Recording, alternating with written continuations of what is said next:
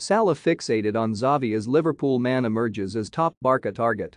Barcelona will pursue a deal for Liverpool forward Mo Salah this summer if they fail to land Borussia Dortmund star Erling Haaland, according to reports in Spain. There have been reports in recent weeks that indicate Manchester City are now the favourites to land Haaland, with the Norway international set to leave the German giants this summer. Barcelona and a number of other clubs had hoped to sign Haaland, with the striker scoring 80 goals in 82 appearances since signing for Dortmund in 2020. And Spanish publication Mundo Deportivo indicate that they will move their attention to Salah if they are given no chance of landing Haaland this summer. The report claims that the economic difficulty of signing Haaland could see Barcelona leave any pursuit with Salah. The option that Xavi likes the most as an alternative.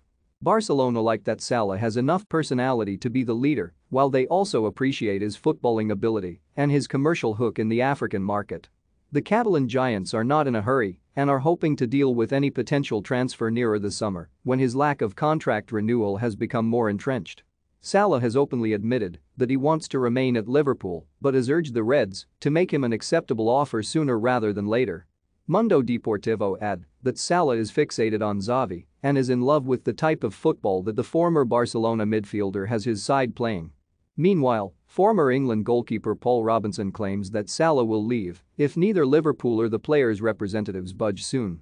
Robinson told Football Insider, "It's a difficult situation. If nobody is willing to budge, there is only one possible outcome, and that is that he leaves. I am sure Klopp is doing all he can to get the club to budge slightly. To replace Mohamed Salah is an almost impossible task.